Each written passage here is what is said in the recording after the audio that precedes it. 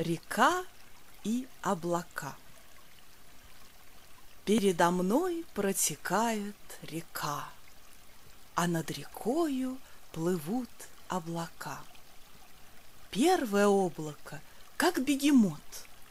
Над бегемотом плывет кашелот. Над кашелотом плывет пароход. Над пароходом летит самолет.